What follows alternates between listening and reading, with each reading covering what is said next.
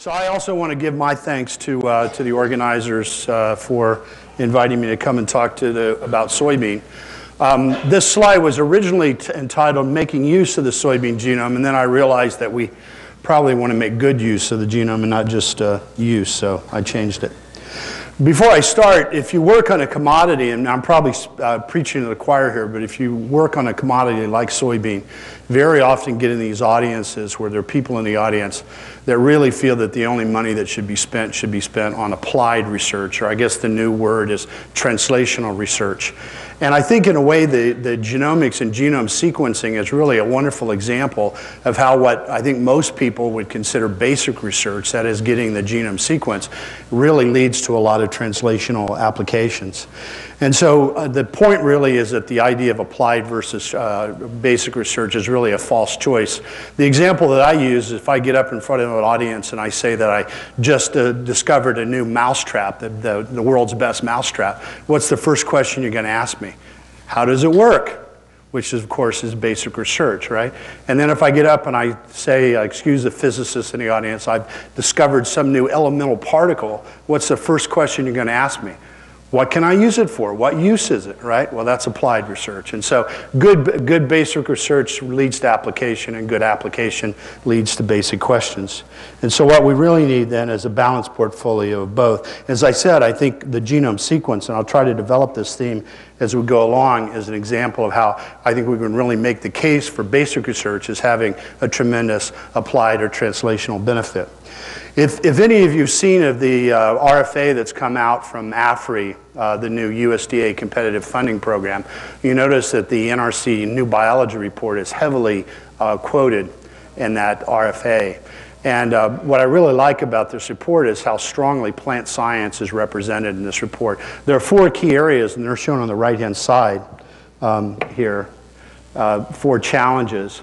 And if you look at that, plant science applies to all those. And I've bolded those where it's very clearly applicable, but clearly it's also, so for instance, down here in health, it's interesting that we spend $30 billion in NIH primarily trying to treat disease, and yet we probably spend, I don't know, a few $100 million in federal dollars trying to actually prevent disease. And we all know now that exercise and good nutrition can go a long way to preventing disease. And so there's a tremendous imbalance in the way we spend money trying to cure disease when we could save a hell of a lot of money by trying to prevent it. But that's another lecture, not this one. But the other thing we need to keep in mind is to address those challenges that were in that NRC new biology report, is that most of the agricultural traits that we're interested in are complex traits. The obvious one is yield. You know, people don't really even, a lot of people argue about whether there's such a thing as an actual yield gene. And so in order to address these very complex traits, multigenic traits, we really need a lot more information and better tools to address these things. And again, the genome is so enabling to provide and develop those tools. So it was really a tremendous milestone in the soybean research community when this paper came out earlier this year, presenting then the full genome sequence of soybean. And I'll probably thank DOE JGI 3 or 4 times during the seminar, and let me take this opportunity to thank them here for the wonderful job that they did this and bringing the community together and so on and so forth. So the soybean genome was a bit of a challenge. It's about 1 billion base pairs. It's also an allotetraploid, which created challenges. And I'll tell you in a minute, the genome is heavily duplicated. The actual release of the soybean genome was actually in December of 2009 at an international meeting in Mexico, in Puerto Vallarta, a very nice meeting to go to. And that sequence then was available for the community. It was, of course, it took a while to get the paper out. So the other thing that you very often when you talk to commodity groups is there's this tendency to equate genomics to GMO or genetically modified. I think it's important to remember that the genome, and again I'm probably preaching to the choir here, that genomics is more than just sequencing, it's genetic mapping, developing of markers, and it's probably that aspect of marker development which is going to have the most immediate impact as far as agriculture. And soybean is actually well prepared for this because we have a well developed genetic map. A lot of QTLs and a lot of traits have been mapped. We also have a physical map. And now, of course, we can add the genome sequence to that. And I was really surprised, very nicely surprised, by how quickly the community actually grabbed a hold of the genome sequence and made some immediate progress. So here I've shown 3 examples of where people using the knowledge from the genome sequence were able to go in and positionally clone genes involved in agronomic traits. And notice that this paper came out already. These papers are out now. This is an old slide. And these all relate then to traits that are important, either the nutritional quality, or this one down here relates to disease resistance in soybean. Again, that was made possible by the fact that DOE JGI released the sequence in December 2009, and so that was available to the community. And I know there are other papers now that are in the process of being published, and so I think you're going to now see very, very rapid progress. As an aside, I'll tell you that a colleague of mine, maybe some of which you know, Peter Greshoff, who's now in Australia, but who used to be with me at Tennessee, spent well over 10 years trying to positionally clone a gene in soybean, and yet these were done and processed about a year. Of course, the genetic populations were available, but the availability of the sequence made that possible. As I mentioned to you, the soybean genome is duplicated. It's thought to have had 2 whole genome duplications, and basically about 75% of the genes are duplicated, and that's created some challenges for us. And there's actually people out there that have walked up to me and told me that you can't make mutations in soybean, or you can't get phenotypes in soybean because the genome is so duplicated, and I'll come back to that point in a minute. But one of the problems that it did show us that before the genome was sequenced, we had an Affymetrix array which had about 36,000 gene probes on it, and after we were able to, and this was made from the ESTs, and of course we knew that when we made this array that the genome was duplicated, but and we tried to take all the precautions, but we only had about half the genes, or probably less than half the genes in that EST collection. And what we found is that only about a third of the probes that are on that array actually map back to a single gene in the genome. The rest of those probes map back to multiple genes. And so basically that Affymetrix array that we've used and many people have used is very difficult to actually get accurate gene expression data for single genes. So now Bob Goldberg's lab at UCLA, and we were involved in that, have developed a whole genome Affymetrix array for soybean, which is now available, and now we can actually design probes that actually do go back to single genes. Of course, when you get the genome sequence, then you get to get the catalog or the parts list of the various things. And of course, soybean is the #1 vegetable oil in the United States. It used to be internationally, but I think palm oil now has surpassed soybean. But it's still domestically, soybean oil is #1. And of course, that's a major concern or a major interest, and of course also for the production of biodiesel. And so we were able to identify many of the genes involved in lipid metabolism or oil biosynthesis.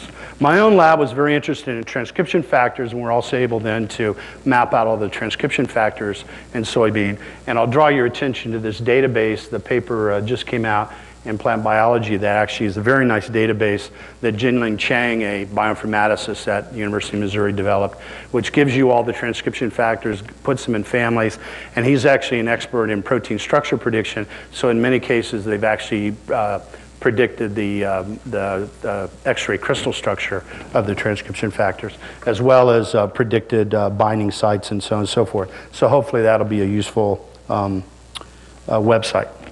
Now, more recently then, going further from the genome sequence, we conducted Selecta Illumina sequencing. This was done with Greg May and Andrew Farmer at the NCGR in Santa Fe. And we did 14 different tissues. And this is pressed now in Plant Journal. And this just shows kind of a heat map. These are the 20 chromosomes of soybean, and where you see the dark colors represent sequences.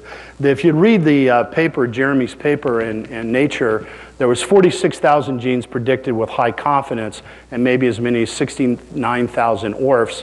With this data, this sequencing data, now we actually have support for the expression of over 55,000 genes in the soybean genome. And this is in a nice searchable database here where you can go in and look at genes under these various conditions. One of the things, for instance, we did is I told you we're interested in transcription factors. So this represents those transcription factors that are selectively expressed in particular tissues. And by that definition, it means that that gene is expressed at least 10-fold higher in that tissue than the other 13 tissues that we analyzed. And of course, these obviously then become targets that we could go in and knock out by RNAi, for instance, to look at their role in the development of that particular tissue. Now, one of the things that had not been done in soybean prior to the genome sequence is we didn't have a karyotype map. And the reason for it, here's maize chromosomes. You can see how big they are. And the soybean mitotic chromosomes are much larger and also very, very difficult to tell apart. But we wanted, for a variety of reasons, to develop a karyotype. And so Seth Finley, a postdoc in my lab, worked with Jim Birchler. Many of you know is really an expert in karyotyping, has done great work in maize, for instance. And we now have developed the karyotype of soybean. This shows the fish array. Here's the probes that were used. And this perhaps shows it in a better way here. So I maybe you in the front can tell, but now we can actually tell apart all 20 chromosomes by fish. Now, the first application of this is that when doing this, glycine soja is the wild-type progenitor of glycine max, which is the cultivated soybean. And when we were doing that, we noticed, and I stand over here, that there was probes that were originally on chromosome 13 that were now showing up on chromosome 11 and this particular glycine soja line. So there seemed to have been some kind of a natural translocation event between chromosome 11 and chromosome 13. And chromosome 13 is where the nuclear organizing complex is found. And this was of interest to us because there had been reports in the literature that certain crosses between glycine soja and glycine max resulted in a high level of infertility. And what we found was, and that's, there was Reed Palmer at Iowa State University has worked on this. And what he did was introgress this translocation into a cultivar of glycine max called Clark. And he showed then that this high infertility. And what we found was that this translocation was common in Chinese and Soviet glycine soja accessions, but not in the Korean and Japanese glycine soja accessions. And it's interesting, if you look at the USDA collection of PI, plant introductions, there is a preponderance, a high level of Korean and Japanese PIs in that culture collection. It may in fact reflect this, this infertility that's seen in these things. And it also suggests, since we don't see it in glycine max, that it actually may have been selected against during domestication. So basically we went in and we mapped this further, and there appears to be about a 4.2 megabase translocation from chromosome 11 and about 18 megabases from chromosome 13 that have taken place in this translocation. Now with Reed has been working on this for years, and he had shown that chromosome 13 was involved but didn't know which other chromosome, and it only took us a few days by fish to show it was chromosome 11.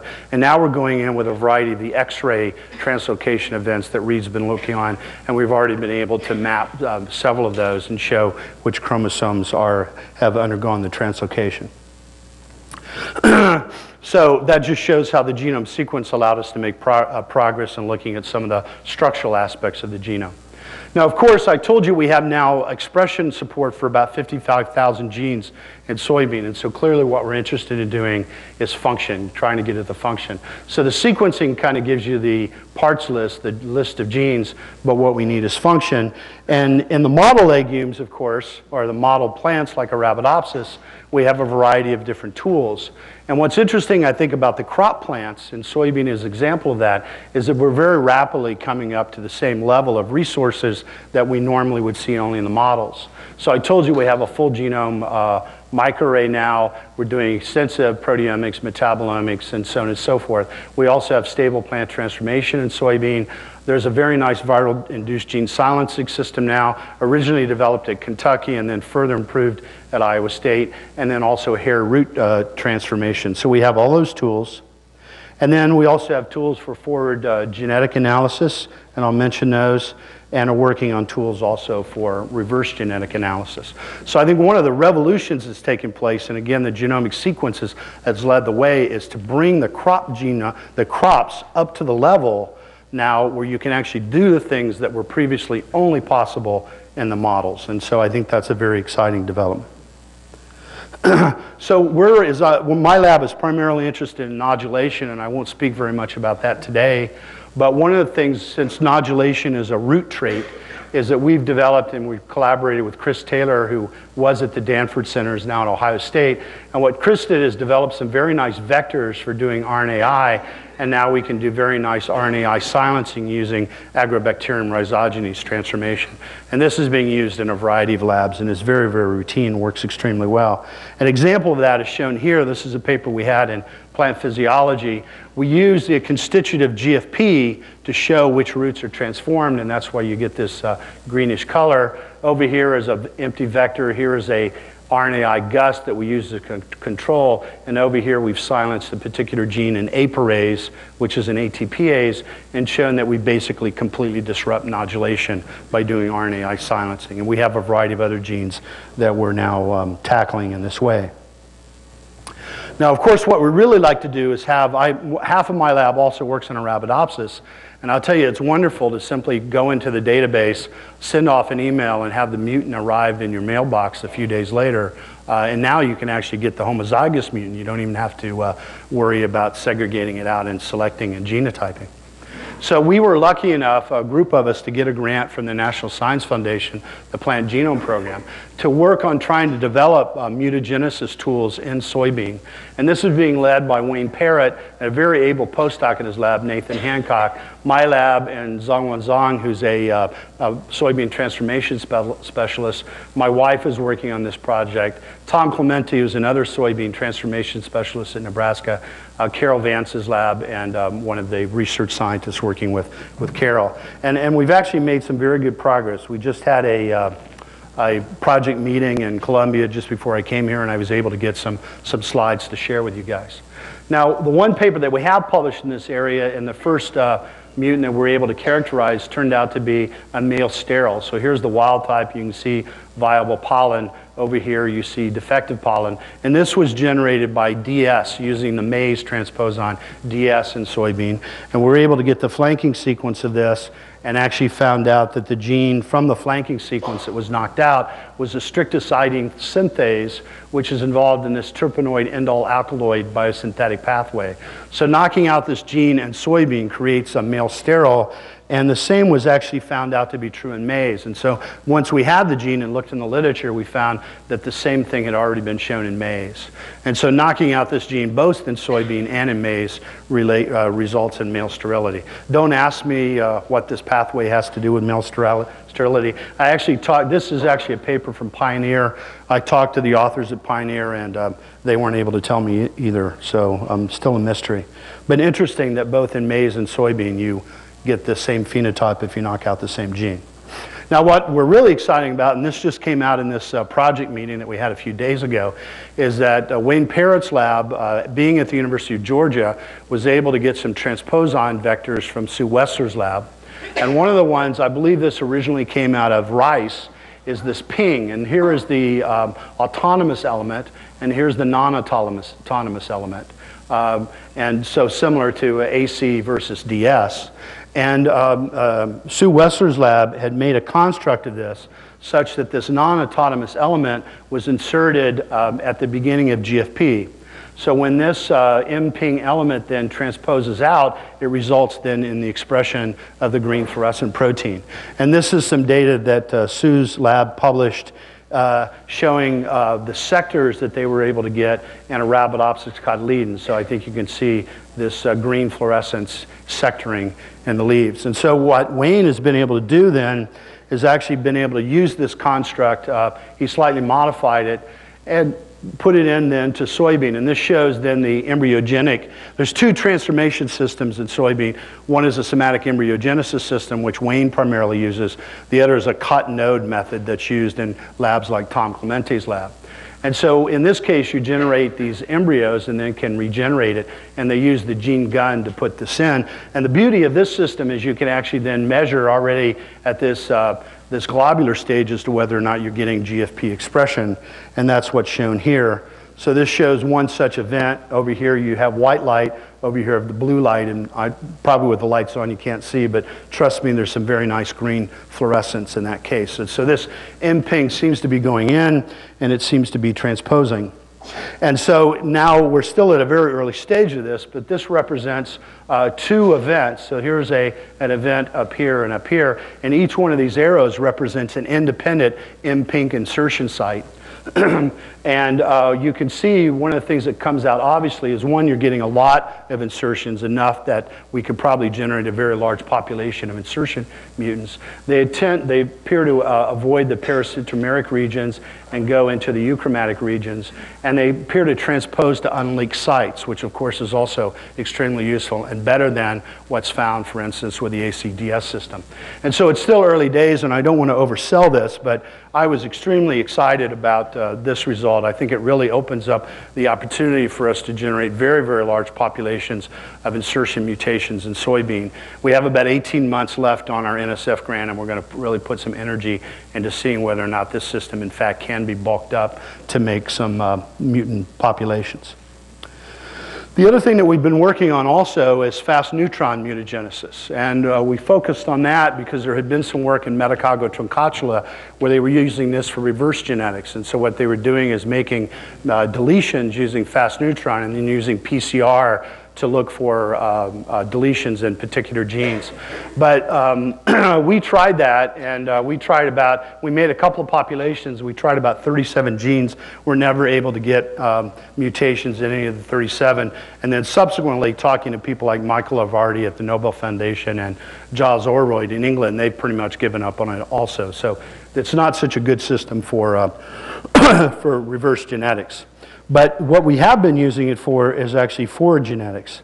And as I told you, one of the things that we're interested in is nodulation. And so we're actually lucky to get a few nodulation mutants out of our initial screen. We're just in the beginning of really screening these populations to any degree. And this shows that here's a fast neutron line 37. You can't see it, but there's nodules up here on Williams 82, which was the cultivar that was sequenced. And also the cultivar we've used for fast neutron. And then over here, this particular line forms no nodules at all, so it's completely non-binous. So the question then is, how can we rapidly identify the genes that are underlying these fast neutron deletions? So in working with Bob Stupar's lab at the University of Minnesota then, we developed, using Nimblegen, these comparative genome arrays. And we debated which format to use, but we finally settled on the 3x 720K arrays. This represents 703,000 unique probes from the soybean genome. Again, thanks for the genome sequence, and about 17,000 controls. On average, the ligos are about 55 base pairs, and we did it so that we have about an average spacing of about 1.1 kb. The beauty of these arrays, the Nimblegen arrays, is you can actually strip and rehive them. And so my lab is just really getting into this. Bob's lab has done more, and he's shown that you can actually strip and rehive them 4 times. And so with a single slide then, if you're careful, you can actually look, for instance, at 12 different mutants with a single slide. And so it actually starts to become a cost-effective. You wouldn't want to do 50,000 mutants, but if you had 50 or so that you were interested in, it's within reach of a single lab to look at this. And so here represents the results from one such hybridization. This shows then all 20 chromosomes lined up. And what you're looking for then is you're looking for pixels or hybridizations that fall off this mean.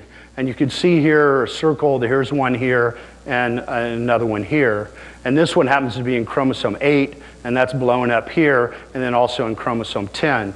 And looking then at the slide and the actual probes on the slide, we estimate this deletion is about 18 kilobases, and this deletion about 163 kilobases. Now this actually was our positive control, and this M23 mutant is actually an X-ray mutant that's actually been published on previously. And it turns out that it was isolated originally because it has effects on seed oil content, primarily oleic acid. And it turns out that the mutation that's responsible for that is for the fatty acid desaturase. And by PCR, they had estimated the deletion in this line to be 150 kb on chromosome 10. and our comparative genome hybridization shows there's a deletion in exactly the same location of about 163 kb. So I'll take that. That's okay. And we actually did show that within that deletion is the FAD2 gene. So we're pretty pleased the positive control worked. Now we have done a few other mutants. So here is a mutant which we call FN34. The seeds are smaller, irregularly shaped. It may have a trichome phenotype because the leaves, the trichomes of the leaves look a little bit different. They're slightly different microscopically, and the plant is a bit bigger, although it's not clear which of these actually segregate with the deletions. And we're also able then to get some nice comparative genome hybridization with that. And so this appears to have two large deletions, one of about 2.5 megabases and chromosome 4, and about 2 megabases on chromosome 14. And so very nicely easy to see. Now the way this is supposed to work is that you look for these pixels, as I said, that fall off this mean. And so the question, for instance, then becomes, is that single pixel actually a very, very small deletion? And of course, we've got a lot of work to do to show that the phenotypes are actually segregating with these deletions that we're focused in on, as opposed to these others that may be not quite so obvious. But at least we now have a system which is affordable, that we can rapidly zero in on regions to look at, and hopefully then get down to a single gene. Another one that we've looked at is this one, which is a plant which is bigger, shows more branching. The seeds are actually a little bit bigger, and we've also done comparative genome hybridization with that. And again, you see you can pick out some very nice deletions that then we'll have to follow by segregation and see what co-segregates with the phenotype. So we're very excited about this comparative genome hybridization. So the MPING system looks, I think, quite interesting, and this fast neutron system looks quite interesting. So what about the future? Again, the genome sequence has just been a huge catalyst and really has sped forward progress. So there's already a soybean hap map underway. There's talk about creating a soybean orpheum. I could give you a whole seminar on all the systems biology work that we've done, metabolomics, transcriptomics, proteomics, some of which with the Environmental Molecular Science Lab at PNNL that was mentioned in a previous, and tiling arrays and so on and so forth that's going on. And talk now about having to have a stock center, just like they have, for instance, a Arabidopsis to take care of all those mutants. And so I think the future is extremely bright for corn, as it is, I think, for some of the other crop genomes for which they have a sequence. So if I can conclude then, the soybean genome sequence has already been a huge catalyst for rapid progress. So thanks again, DOE JGI. Crop plants are rapidly approaching resource levels previously only seen with model plants. And I think perhaps this is the most exciting aspect. And I think it's really going to be a point where you can start to ask what is the best plant system to answer the question. In the past, it's always been instantly the answer is Arabidopsis. But I think now with these resources that are going on with the crops, I think you need to think a little bit more carefully about that answer. And it may in fact be that soybean or corn or rice or one of the other plants that actually may be a better system to address the question you're interested in. There's tremendous potential to use these resources to improve agronomic performance of soybean, both qualitative traits and quantitative traits. And soybean itself can become a model to study key traits. It's very clear that Arabidopsis does not equal all plants. An example is mycorrhizal symbiosis that Arabidopsis doesn't have. But clearly seed oil, due to the fact that it's important as a vegetable oil, high protein content plant, biological nitrogen fixation, which is my interest, polyploidy, and a variety of others. The success with soybean argues that more effort should be placed on deducing the genomes of other crop plants and evolutionary related species. So that's, I'm here at DOE JGI, you can't get away without making your pitch. So here's my pitch. And then my other pitch is that, in my opinion, we also need to do more to capture the value and natural variations in populations. And here, that's where the high throughput sequencing technology. So I think there's a lot that could be done with natural variation. Even though we're working on mutagenesis, I think there's still a lot of potential there. So here are the people in my lab that I want to thank. In this business and modern science, you can't get by without a lot of help from your friends.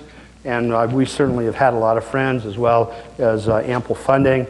And again, my last thank you to DOE JGI, not to be overbearing, and not sure how I did on time, but I'll be happy to answer any questions.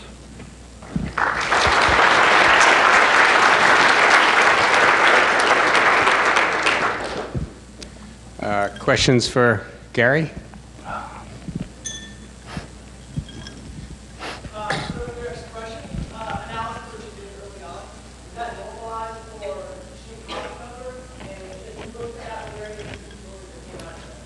Say that again. I didn't get the last part.